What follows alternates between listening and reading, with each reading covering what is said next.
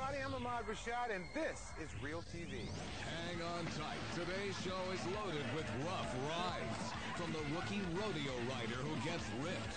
This vehicle was breaking down quickly. To the classic car that makes its own smoke screen. And the dragster explodes. Can rescuers reach the driver in time? Plus, he just got a cast taken off. Oops. And off-roading goes over the top. It's 30 minutes of the world's best shots coming at you right now on REALTV. Here's Ahmad Rashad. Welcome to the show. Bull riding is not for the faint of heart, but the man in our first story is going to wish he never worked up the nerve to try to ride this bull. There's one thing every bull rider learns early. As tough as it may be to stay on top of one of these big boys, it's a hell of a lot better than finding yourself under one.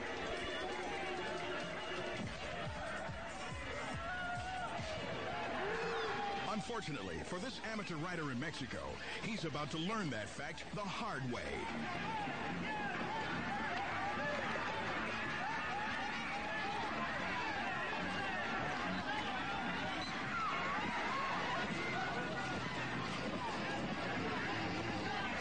When this first-time cowboy loses it, he tries to hold on. It's a mistake. His left spur gets caught, and he spends an excruciating 10 seconds being dragged and stalked by a one-ton side of beef with a bad attitude.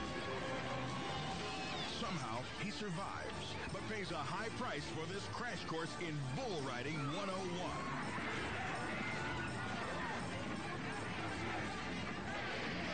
No pain, no gain. Straight ahead here on REALTV.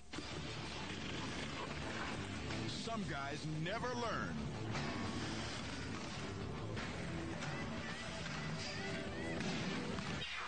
Meet Billy Prislin. He just got a cast off his arm yesterday, and now he's back in action. For a minute.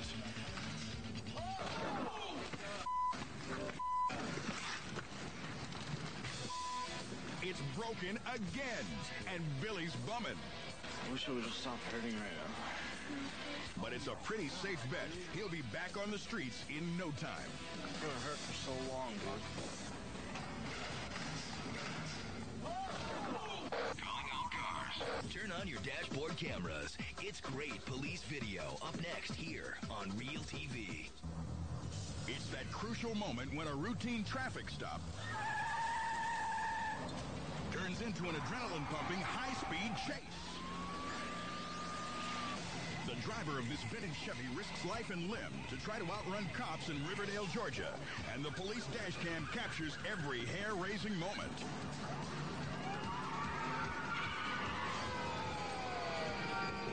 This chase was particularly dangerous. It became obvious after a few minutes into this pursuit that this vehicle was breaking down quickly. It started to smoke a little at first, and by the time it finally gave out, the motor had blown completely. Suddenly, the cop car roars into a blanket of thick smoke.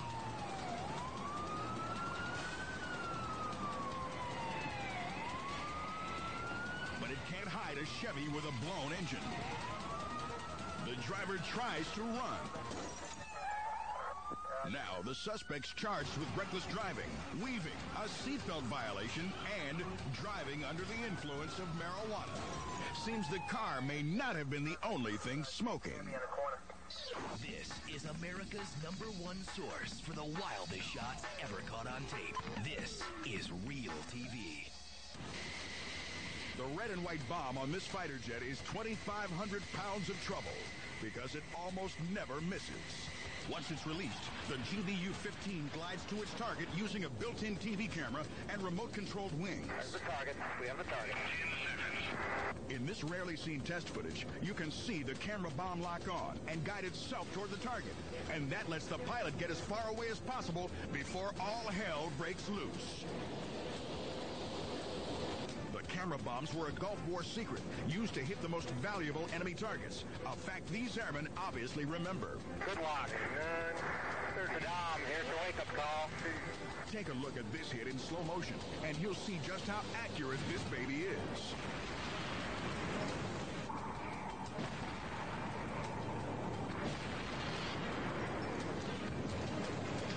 The military won't say just how fast these glider bombs go, but they will say the $195,000 price tag is worth it if it keeps America's fighting forces out of harm's way.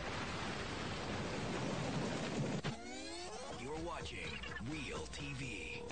Next up, we head off-road for a day of hill climbing, a day that turns into a disaster for one driver. It's a fun day in the muddy hills of Indiana for Eric Enck and his off-roading buddies.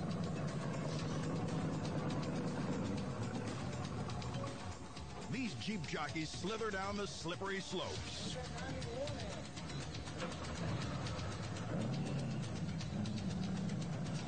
And they try to ride their high horsepower steeds right back up again.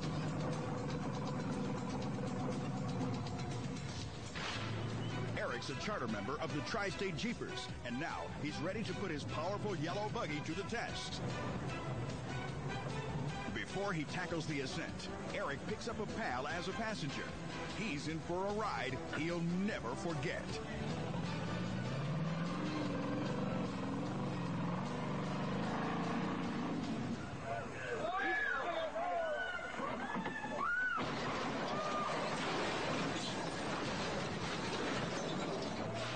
Are you okay? Everybody okay? We'll get some help. Hang on, guys. A second camera catches the dramatic end-over-end wipeout.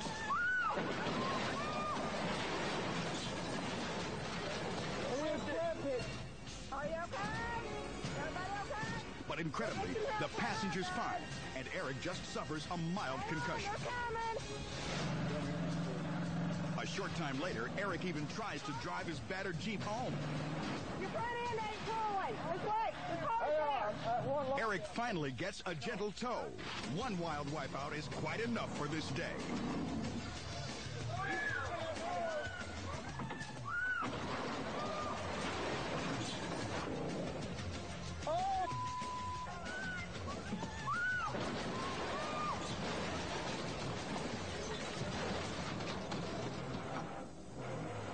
Are you okay?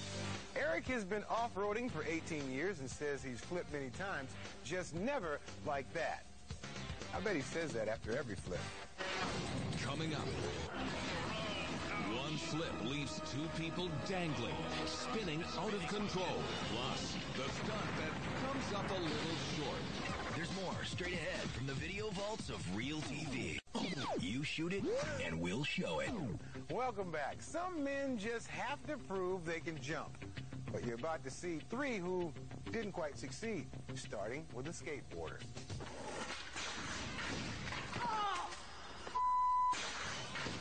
Believe it or not, he walks away with nothing more than a bad bruise.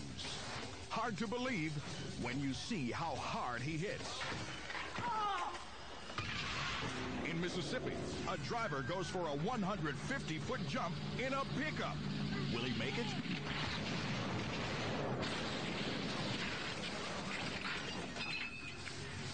No. Why not? Well, as you can see, the front end's fine, but the rear end isn't high enough to clear the ramp.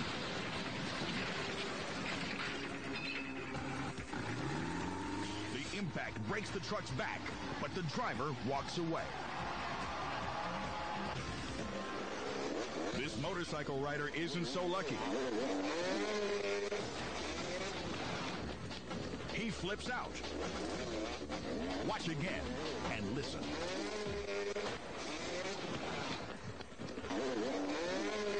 That snap you hear is the guy's leg breaking. Don't worry, he'll walk again after surgery. A certified 100% Real TV hero happens to be just around the corner. Could solve a lot of potential problems by just staying on the trail. Fire and rescue choppers are responding to trouble in Altadena, California. Two hikers are stuck on a tiny ledge. 700 feet up the ravine wall, the first guy is hooked in and hoisted up. No problem. Nice, Chris. Look at But when fireman Tom Peters goes down to rescue the second hiker, gravity gets ugly. Ouch. I bet that hurt. Tom's okay, but he knows he'll only get one shot at this. Oh, no. Ouch. Oh. He's got him. But they're spinning with no way to stop. The second victim is now on the line. As you can see, the county fire paramedic is in a precarious position. The line that's hooked to his harness went up between one of his legs, and now he's in a sideways position. This is going to change their center of gravity, and that's what's causing the spinning motion.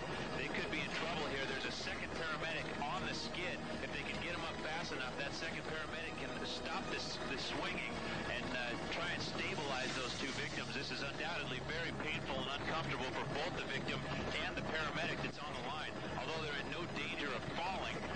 The only solution is to lower them back to the path. Go ahead and put him on the ground and let him reposition himself. It works, but hiker Stephen Tolkien says it's a rescue that almost never happened.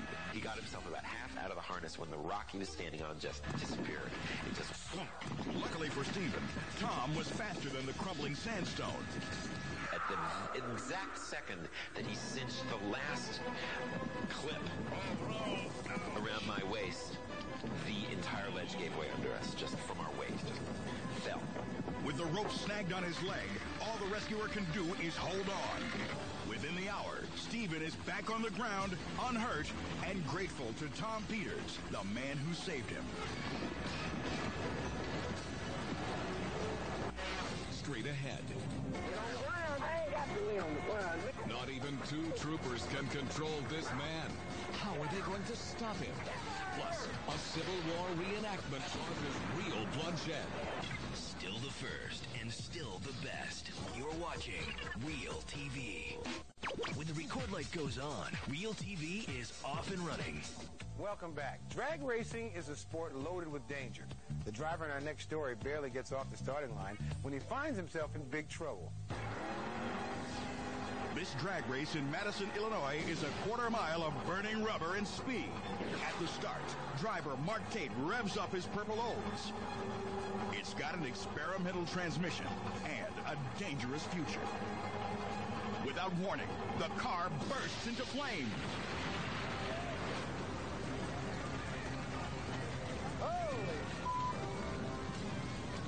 A methane fireball engulfs the dragster. As each terrible second goes by, Mark is still inside, trapped by his seatbelt. Men with fire extinguishers rush over. Finally, through a thick cloud of smoke, you can see Mark stagger out of the dragster. It's amazing he's on his feet. When we play back the tape, you can see how violently the dragster's supercharger explodes, sending metal flying.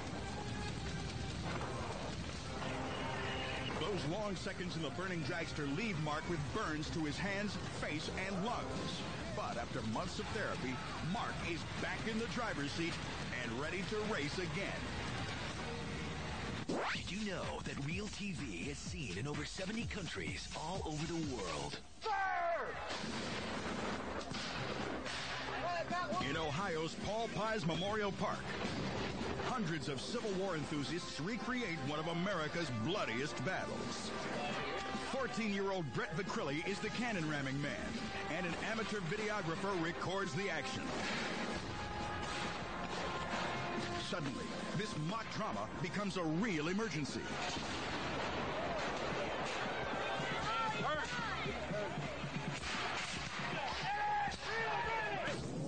Watch again in slow motion.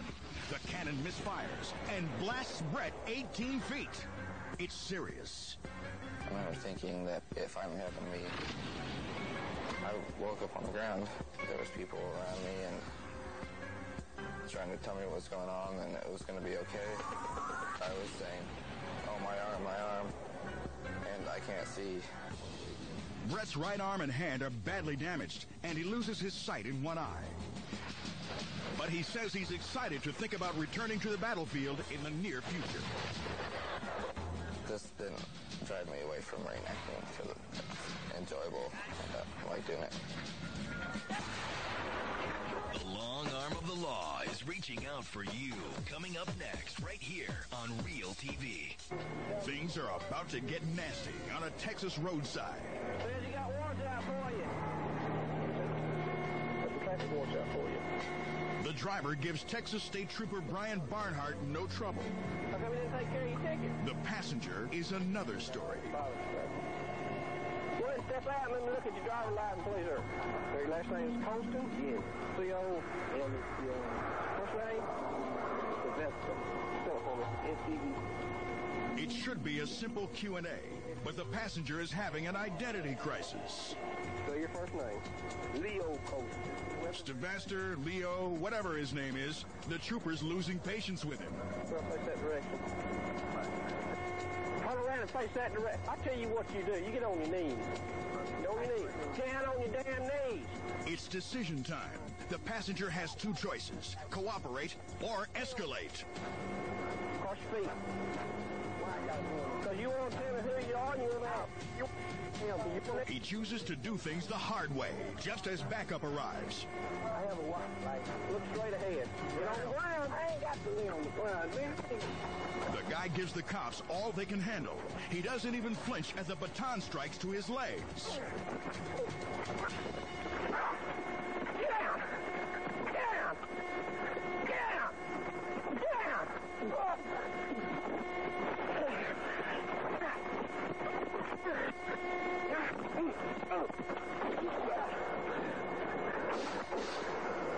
It happens in a flash. The passenger is too much for the cops. He knocks out a deputy, then wrestles Trooper Barnhart to the ground. The officer shoots him twice, in his arm and his rear end. It's the only way to stop him. 6159 Action. Officer needs assistance. Shots fired. Get me an ambulance right now. The man is convicted of assault and given probation. But this incident leaves him partially paralyzed, making this a mistake he will have to live with for the rest of his life. Whatever they try, it's caught by the eye in the sky, right here on Real TV. Before we go, we just had to show you one young athlete's amazing feat on the football field. Welcome to Iowa, where the Ankeny Hawks are battling the Fort Dodge Dodgers in a high school football game. There's 9 minutes, 20 seconds left in the final quarter. It's fourth down, and the Hawks send kicker Todd Severs in for a field goal attempt. It's not unusual. What is unusual is the distance the high school senior will have to kick. Look closely. Todd will kick from the Hawks' 47-yard line. When you add an extra 10 yards to account for where the goalposts are placed, it makes Todd's attempt a 63-yard kick. If he makes it, he'll break the state record of 62 yards and tie the national record for the longest field goal ever. The ball is snapped. The kick is up. And it's good. I was just going nuts. I wasn't thinking. I was just running around the field. Teammates came out, and that was pretty cool. The crowd was going nuts. That was awesome. It felt great. I got all of it. A big league play for a small-town boy. Remember the name Todd Severs. You'll probably see him one day kicking for an NFL team near you. We are all out of time for today, but we leave you with a man setting a record of his own. It involves a soccer ball. So long, everybody.